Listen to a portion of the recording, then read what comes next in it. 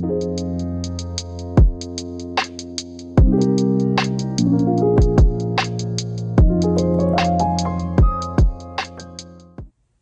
everybody, welcome back to The Pressing Matters. I'm Scott. Thank you for tuning in today and thank you for your support. Back in 2020, Kraft announced their second small batch one-step, which followed on the heels of the very successful John Coltrane Lush Life one-step. That was limited to 1,000 copies and it was gone probably within an hour, if not less. This was at the height of the feeding frenzy with all the one-steps and UHQRs and everything. Everything was like, you had to get it right away. There was a lot of FOMO. And this second title, Eastern Sounds by Yusef Lateef, was very highly anticipated. I remember the day that it went on sale. The way you had to ensure that you had the best chance to get one of these was to subscribe to Kraft's newsletter. That way you got a pre-sale code. So the way they set the sale up was for subscribers, they got a pre-sale code a few hours earlier than the general sale. So that gave you a better chance of getting one. I signed up for the code. I had the code in hand. I was sitting at a cafe. I had to go to work at the time it was being released, 11 a.m.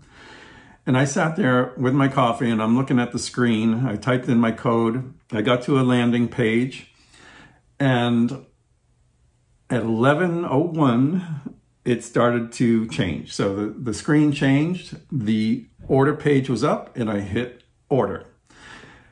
There was an excruciating long 10-second delay and then it went to the checkout page. The checkout page was daunting. There was so much information to fill in, the credit card number, the shipping method, your address, blah, blah, blah. And I was like, oh man, there's no way I'm going to get all this information in there. And I was already like, nervous and everything like that. But then I remembered, thank God, that I had Apple Pay set up. And I looked on the payment choices and I saw Apple Pay and I just clicked it. And then I saw another rotating wheel, and after what seemed like an eternity, I got a confirmation and I was like, oh, thank God. Thank God I got this album that I'd never heard before. Yeah, it was like that. FOMO was like that. You wanted to get something just because it was so limited and it was going to sell out. And sometimes you bought stuff without really hearing it. I think I auditioned it once and I liked it enough to go ahead and get this. But I reviewed the original one-step compared to the original Jazz Classics series release, which was released in '91, I think, mastered by Phil Delancey. I'll leave a link for that review, but it was so early in the channel, it's kind of embarrassing to watch. But in that one, I found that I preferred the one-step by far to the original Jazz Classic 1991 pressing. It had a much sweeter, more organic sound than that pressing. I think there is some question, but I think that one may be digitally mastered.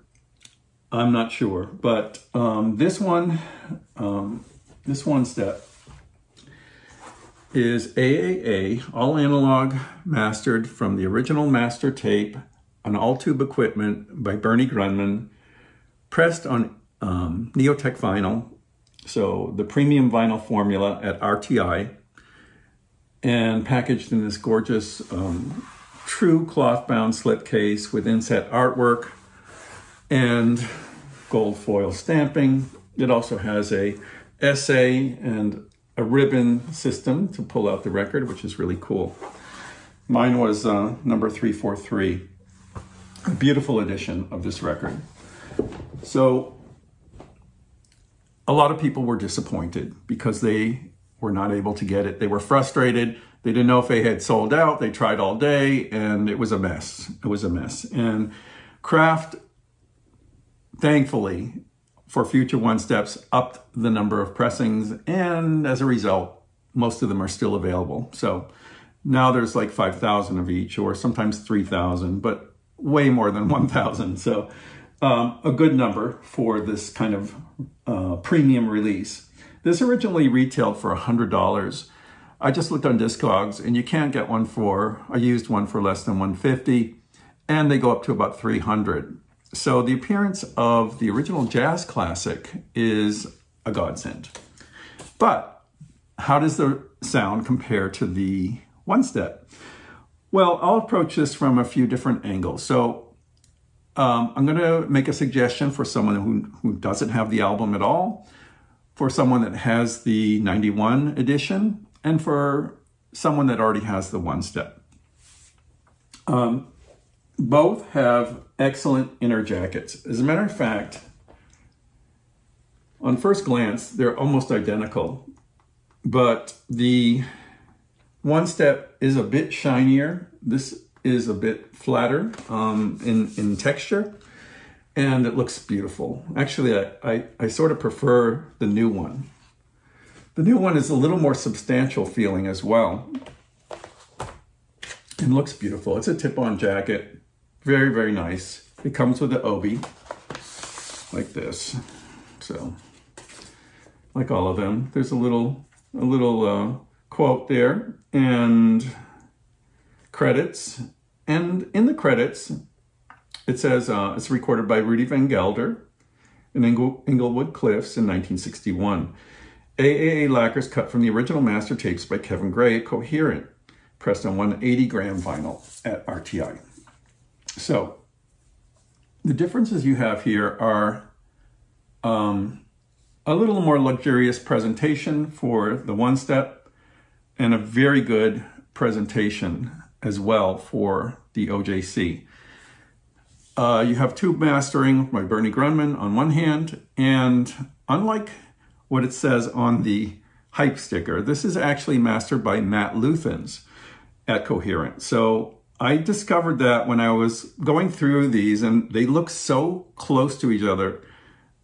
I was like, I had them both out, and I said, oh no, oh my God, I've mixed them up. I don't know which one's got one-step anymore. Well, I forgot that the one-step is translucent vinyl, but on first glance, they look exactly the same. The labels look the same. The jackets look pretty much the same. And I was like, let me look at the dead wax and see Kevin Gray's initials. That way I'll know. Well, Kevin Gray's initials were not there. It was Matt Lutthans at Cohearant Audio. This is a great thing. Not because Kevin Gray can't cut a great record. He can, of course. We all know that. But Matt Lutthans is a little less well-known than Kevin. He's an up-and-coming, although he's been working for many years in the mastering field. But this is kind of a high-profile release for him to do. And I am so glad that he had a chance to do this. So just be aware that this is not a Kevin Gray mastering. It is Matt Lutthans. I've been following Matt on the Hoffman Forum for years. I really liked his examination of the Sinatra albums. That was so good. I'll try to leave a link to it where he breaks down all the different pressings and the tape sources and all that. He's so knowledgeable and has such a good ear. So this is the difference in these two masterings. One's tube, one's on the Cohearant system, which does not have tubes. What are the differences? Well, it was pretty hard to tell at first glance. They were very, very similar. However, Bernie's tube mastering has a little more of a rounded glow to it. It's a little softer in presentation, and it's very, very attractive. I loved it when I first heard it, and I much preferred it to the original jazz classic from 1991. I sent that one back. It was just crude sounding in comparison to the one-step. The vinyl is super quiet on the one-step, of course, but the new one, the vinyl, HQ180 vinyl, is almost just as quiet. It's really not a contest. It's about the same. Pressing quality was excellent. RTI did an excellent job on either one of these.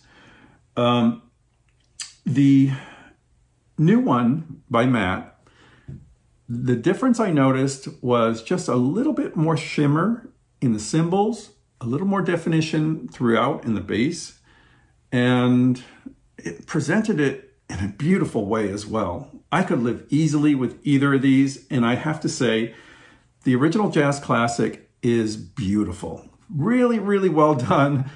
You're going to be floored when you hear it. if you've never heard the record before, if you don't have this record, the original Jazz Classics is the ticket. It is the most obvious choice. There's no reason to go back to the 1991 pressing. Even if it is $10 cheaper, it doesn't matter. Get the original Jazz Classic, you'll be thrilled.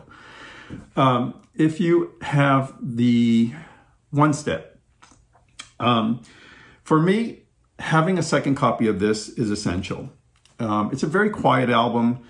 The one step has gotten very expensive, and sometimes when these records get so expensive, you hesitate to play them. And that was kind of becoming the case with some of my most expensive records. And this is one of them. And I was like, I would love to have a play copy that is equal in stature to the one step. And finally we do. It is a slightly different, but equally as valid and beautiful, beautiful sound. The record is so unusual. I'd never heard this type of music before. It's jazz, but it's got an Eastern flavor in many of the cuts. And that is because of the instrumentation and the arrangements. Flute, oboe, and tenor sax. There's also an instrument called the rabat that is takes the place of the bass on some tracks. And there are just little touches like finger cymbals and wood blocks and things like that in some of these tracks that just give it this Oriental flavor that just is so attractive. It's so beautiful. The love theme from Spartacus is just a lovely tune, really done well here. The Plum Blossom and the Three Faces of Bilal bookcase the album with the Oriental flavor in a very sparse arrangements. And the quiet vinyl is very much appreciated on all these. And you get the quiet vinyl no matter which pressing you have. Other tracks, some are a little bit more traditional in a way, but each one is unique and showcases the versatility of Yusef Lateef. I became a big fan when I got this album, and even more so revisiting it this time. I can't recommend this album highly enough. It's wonderful, just wonderful. Matt did a knockout job on it, and I can't see anyone being disappointed with it, even if you already have the one step. As an alternate version or as your play copy, this is a very welcome release. So thank you so much for watching. Let me know your thoughts on this new release of Yusef Lateef's Eastern Sounds. Until next time, I'm Scott for the Pressing Matters. Have a great day.